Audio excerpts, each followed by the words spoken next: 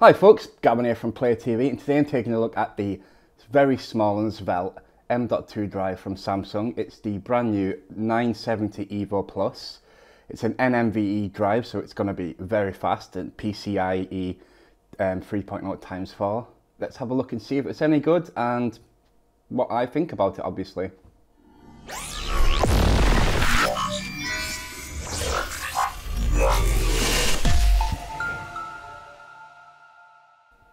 So, starting with the packaging, the brand new Samsung 970 EVO Plus comes in a relatively small box, given that it's an M.2 drive. It's black with an illustration of the Samsung, the new V-Nand SSD 970 EVO Plus on the box. Obviously, the box does state that it's an NVMe M.2 drive. Not much really going on inside the box. You get your SSD, which slots in here. This bit comes out and it gives you your installation guide and warranty statement.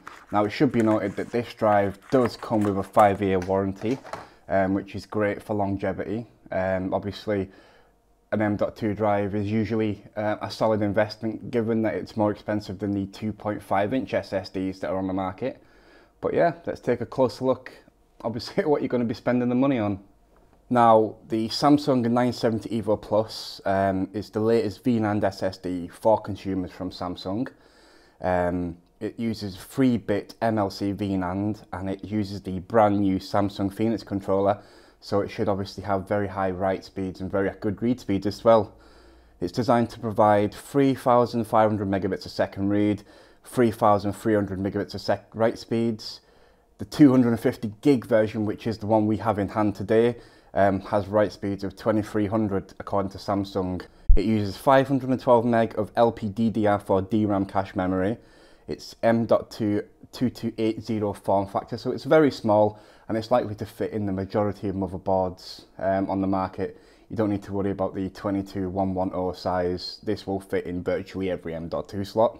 It uses DTG dynamic thermal guard technology, so obviously this is to prevent overheating. The NVMe drives usually run very hot. This is obviously counteracted by motherboards using M.2 thermal heatsinks such as MSI, Asus, ASRock and Gigabyte. It's available in 250 gig, 500 gig, 1 terabyte and a 2 terabyte version, which is coming roughly around April time this year, 2019, for those who watch this video in 2020. It is supported with the Samsung Magician and data migration tool. So if you're moving files or you're moving your OS from another SSD to another, you can use the Samsung Magician and obviously the migration tool, which is very easy to use. It's pretty basic and there's lots of resources around for it. Obviously, there's plenty of M.2 SSDs about, there's plenty of 2.5-inch SSDs about, but I think it's time we take the 970 EVO Plus for a spin on our test suite and see what we're dealing with in terms of speeds, and then obviously I'll give you my final thoughts. So, performance, starting off with our 4.75 gig file transfer. The Samsung 970 EVO Plus manages it in 3 seconds. This is obviously a lot quicker and twice as fast as the Crucial MX300 1 terabyte SSD, and nearly double the speed of the Samsung 960 Pro M.2 SSD. Moving on to SSD, the 970 EVO produces IOPS of 6817 in read and 9369 in write, which is very fast and very good. The sequential read speeds of 2883 megabytes per second is very fast. Obviously, it's over 1,000 megabytes faster than the 960 Pro M.2. The write speeds are similar. Now, obviously, this is the 250 gig model. The 500 gig, 1 terabyte and 2 terabyte should have much quicker write speeds. In Atto, we have a similar procedure here with the read speeds. It's 3,207 megabytes per second, and in write speeds it's 2,391, which mirrors the similar kind of performance that we get in ES-SSD. In Crystal Diskmark 6, the EVO is miles ahead, especially of regular 2.5-inch SSDs, and in the write speed it's still ahead, around about 200 megabytes a second quicker than the 960 M.2. Pro from Samsung as well, and it blitzes the 2.5-inch SSDs already tested. So, all in all, the new Samsung 970 EVO Plus SSD, and I'm talking about the 250 gig model because obviously we don't have the 500 or 1 terabyte to test, is a very good drive. It costs around £84 at launch, which in all fairness for a rapid 3D V-Nand SSD NVMe, sorry, it's been a while since I did a video.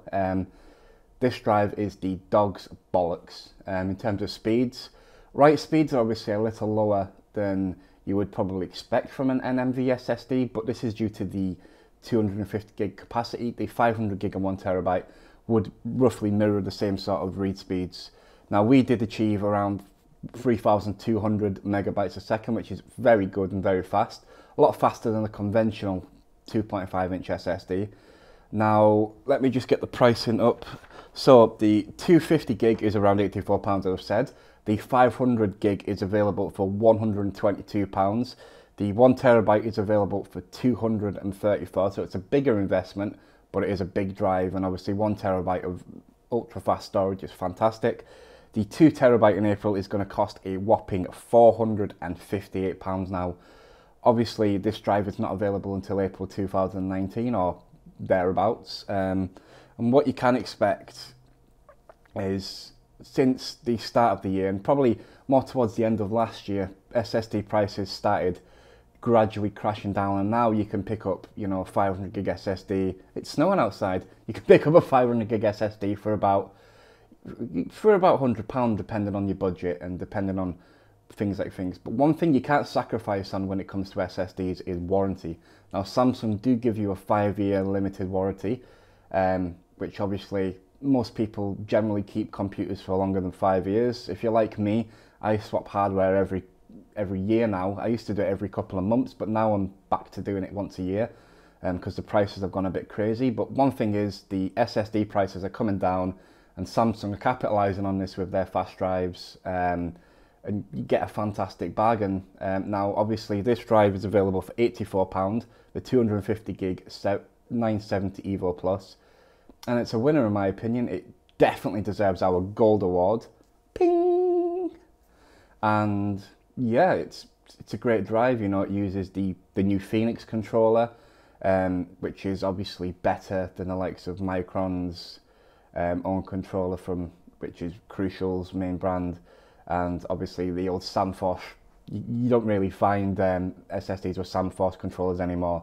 They're generally quite unreliable. And one thing Samsung have got Samsung not just have got going for them, but they do very well, is they implement new technology very well. They're one of the leading DRAM manufacturers in the world, and they're certainly one of the leading V-Nand manufacturers in the world. And yeah, I think you should go and buy it. 500 gig probably work out better.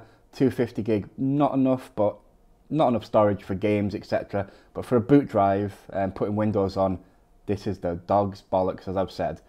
Thanks for watching. If you like this video, if you want me to come back and do more videos, please let us know in the comments below. I've been Gavin from Player TV, not player.net, because I don't work for Player anymore. I just have the YouTube channel, and it's still affiliated. But I spend most of my time working for Anantech now as a motherboard editor. But yeah, want to see more of me? Hit that thumbs up. Thanks for watching, folks, and ciao for now.